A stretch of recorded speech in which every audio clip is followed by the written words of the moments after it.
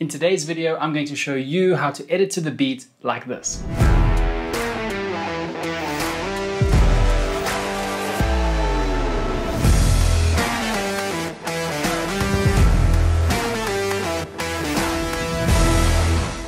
I'm going to kick things off by first going through two different ways to edit to the beat. Then I'll show you a quick and easy way to fine-tune your edit, and along the way, I'll sprinkle in a few additional tips for cutting your footage to music. Let's roll that intro.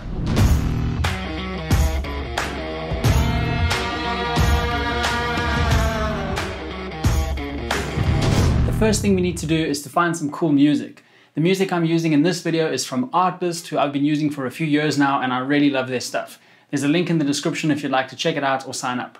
When it comes to editing B-roll, you're probably one of two different kinds of editors. You're either a browser editor who likes to set in and out points in the browser window and drag those clips onto your timeline, or you're a timeline editor like myself who likes to have everything on the timeline to begin with and you'll cut out the parts you want to use. Or maybe you're a hybrid and you do a bit of both. Method number one is for the browser editors. The first thing you'll want to do is increase the size of your waveform so that you can easily see peaks in the music. You can do that by clicking on this little icon over here and choosing one of these display sizes, or by dragging this slider to change the track height. I've already added a song to my timeline and I cut it down to the section I want to use for this tutorial. Next, you'll want to make cuts on this gap clip on the beat for every beat where you want a cut to take place. Simply do that by playing the song back, holding down Command, and then pressing B on every beat, like this.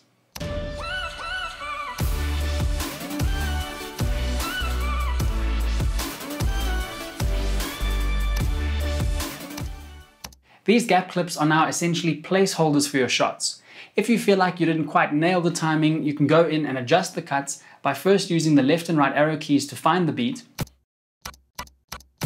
That's exactly where the beat is. Then I'll press T to activate my trim tool and I'll click on the cut between the two gap clips and drag it to snap to my playhead. If your playhead's not snapping to the cuts, then make sure snapping is turned on. The shortcut key for that is N, and you can tell that it's on when this little icon is blue. Now it's time to add your shots. Head over to the browser window, scrub over the first clip and hit I to set an in point. You don't really need to worry about setting an out point, and you'll see why in just a sec.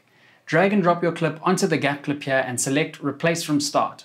This will set the in point you made to the beginning of this gap clip, and it'll set the duration to the duration of the gap clip. You could also set an out point using the shortcut O and select Replace from End, but I find that most of the time you know where you want the clip to start and you can let the duration of that section of the music determine how long the clip should be and where it should end. I'll do that again for the second clip. I can scrub through here, hit I for an in point, drag and drop the clip onto the next gap clip and select Replace from Start again.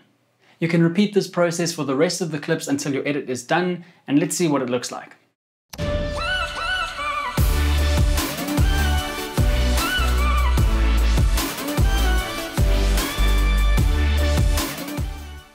It looks pretty good, and the majority of the work is already done. If you want to tweak the in and out points of a clip here without affecting the timing of the edit, you can do that really easily by hitting the keyboard shortcut T to activate the trim tool again, and you can click and drag on the middle of the clip to adjust where the clip starts and ends.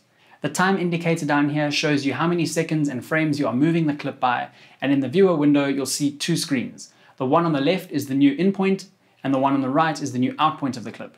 Let's assume that you have a cut in there that is too quick and you'd actually rather just take it out. You can select the clip and hit the delete key, not the backspace key, to delete the clip but still keep the timing exactly the same. I'll quickly undo that to show you what happens if you use the backspace key instead. The other clips will shift to the left and your timing will be out. I'll undo that again and delete the clip using the delete key, and I'll activate the trim tool again. I can click on the cut between this clip and the gap clip, and I'll just drag that to the right until the gap disappears. That is method number one. If you enjoy these kinds of Final Cut Pro tutorials, please like this video and let me know down in the comments below. I'd love to hear from you. Method number two is for the timeline editors. I have all the clips that I'm going to use for this edit at the end of my timeline here. Now, you can make cuts on the gap clip using the shortcut Command B like we did before, or you can make markers, as long as you have something to sync your cuts to. So let's use markers instead. I'll move my playhead to the beginning, select the music track, and as I play back, I'll just use the shortcut M to add markers on each beat.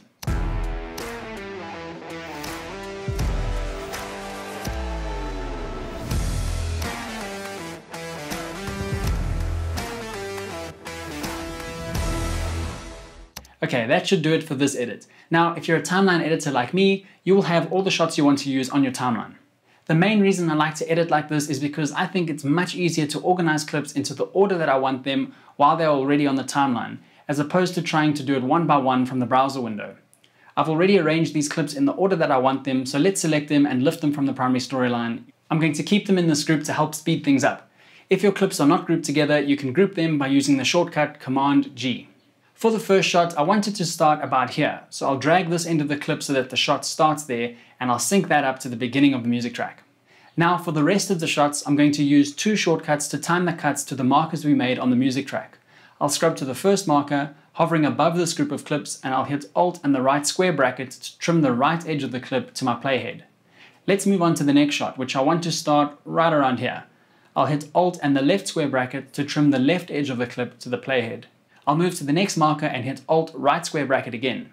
I can scrub through all of these shots, alternating the shortcuts to cut in and out points for each clip. This is the way I do it because I prefer to have all my footage on my timeline as opposed to scrubbing through my browser window. You can adjust the clips in the same way as before using the trim tool, and this is what it looks like.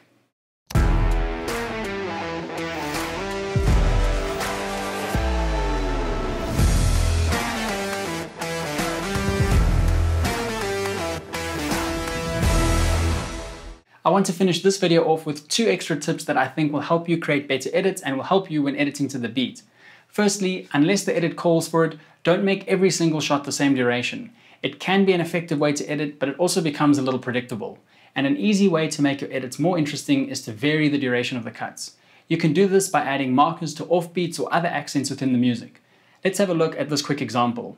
This sequence was cut to the beat and each cut is the exact same in length.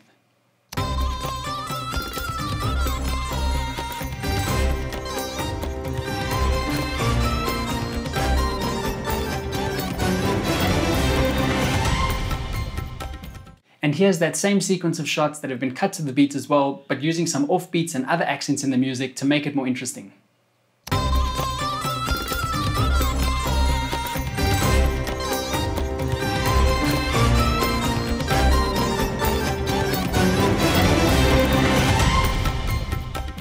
Same shots, same music, but the second edit is more interesting and dynamic.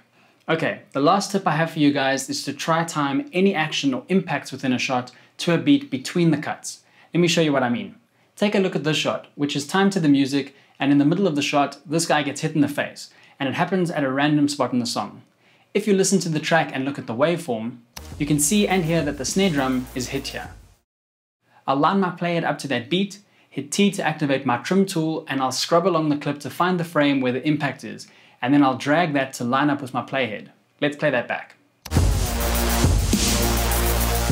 Now you have a shot that is not only edited to the beat in terms of when it cuts in and out, but the action between the cuts is also timed to the beat of the music. And that's how you edit to the beat in Final Cut Pro. I hope you enjoyed these tips for cutting to the beat of the music. Don't forget to subscribe to the channel if you did, and I'll catch you guys in the next one.